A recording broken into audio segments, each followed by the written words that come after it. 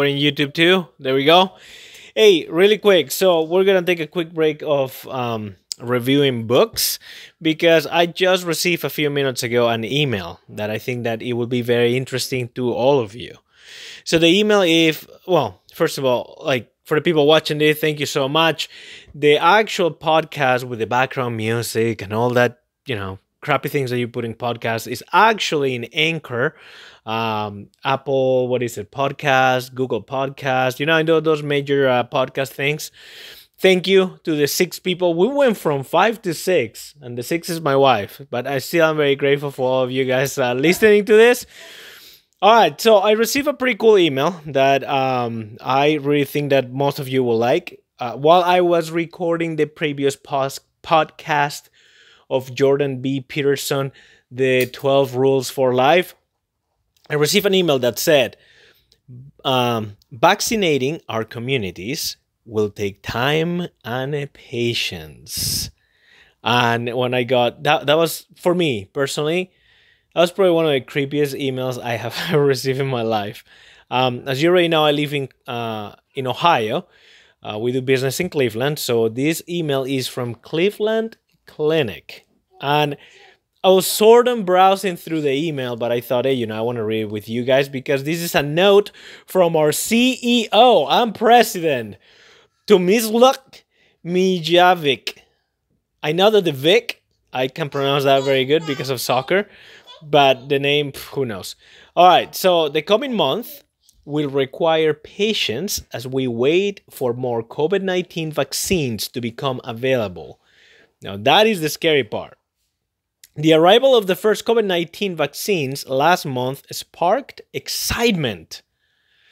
To who? Hope and anticipation for better days ahead. Many of you have called and written to us with questions about when you'll be able to get vaccinated. I'm glad that so many of you are eager to get these safe and effective vaccines. That right there, just that sentence right there, safe and effective vaccines. Like, look, I am not a product. I don't need to be sold any crap. Like, don't tell me safe, don't tell me effective, don't sell me anything in your agenda. I really don't know how much money you're going to get paid for all of these vaccines. Just a moment. My little baby wanted to give me something. See, she's always trying to sell me stuff too. But let's continue reading the email. We're confident that everyone in our communities who wants to get vaccinated, that's the key, who wants to get vaccinated against COVID-19 and is eligible, no vaccines have yet been authorized for children under age 16. I didn't know that. Will be available to.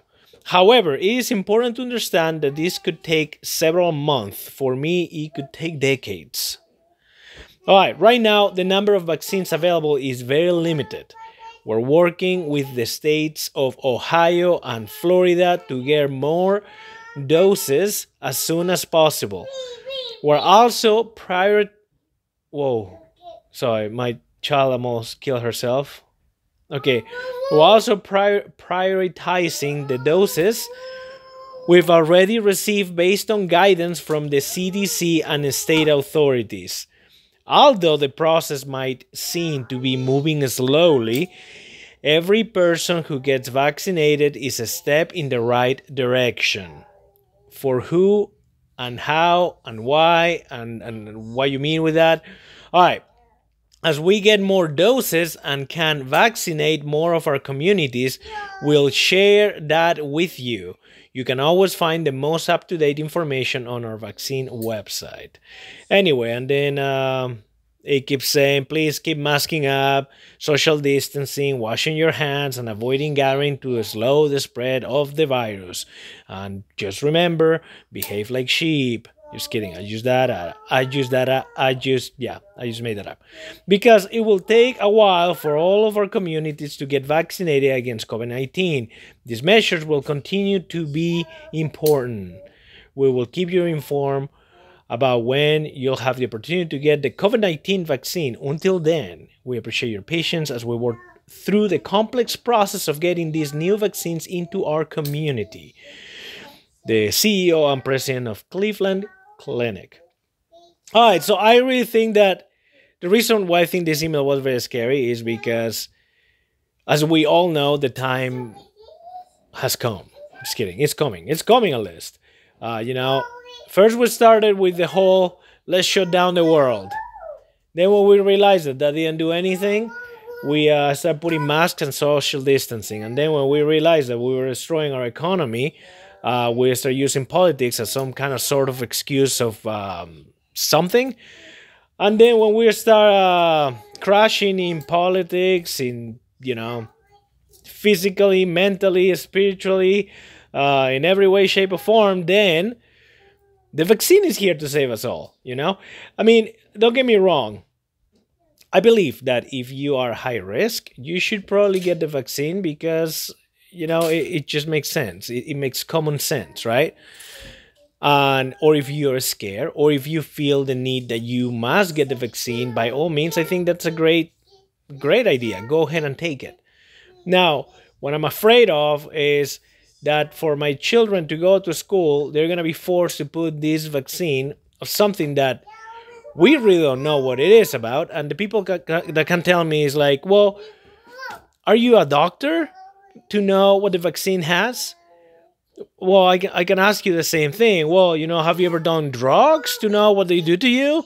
Like, have you ever put your head underneath a semi track just to see if you can survive? I mean, I don't have to know what's inside the vaccine to know the side effects or the consequences or everything that can cause to me or my children, especially the ones that are very little. So it does give me some comfort that there's no vaccines for children under the age of 16, which I think is great.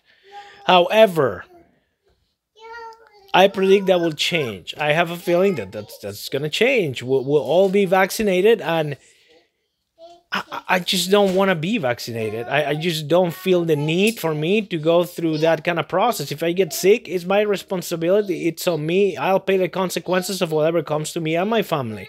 Yes, I mean, I don't want to sound irresponsible, but like we're young. The kids are young. They're healthy. There's no underlying. There's no. We're no high risk of any way of any sort. I don't know. That's my opinion about it. I just thought to read this to you guys. This is in the Cleveland Clinic, which I didn't know, but apparently Cleveland has pretty.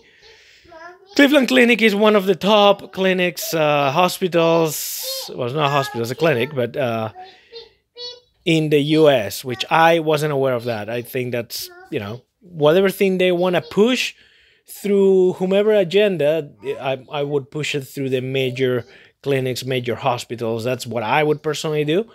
But I think it's a good thing that the vaccine is here for the people that need it and want it, as long as they don't force it to me through my throat or to my children. And, as long as I don't have to do something that I don't want to do, I think it's a good thing. That's my opinion. And I just would like to know your opinion. Thank you for watching. That's it. See you. Bye.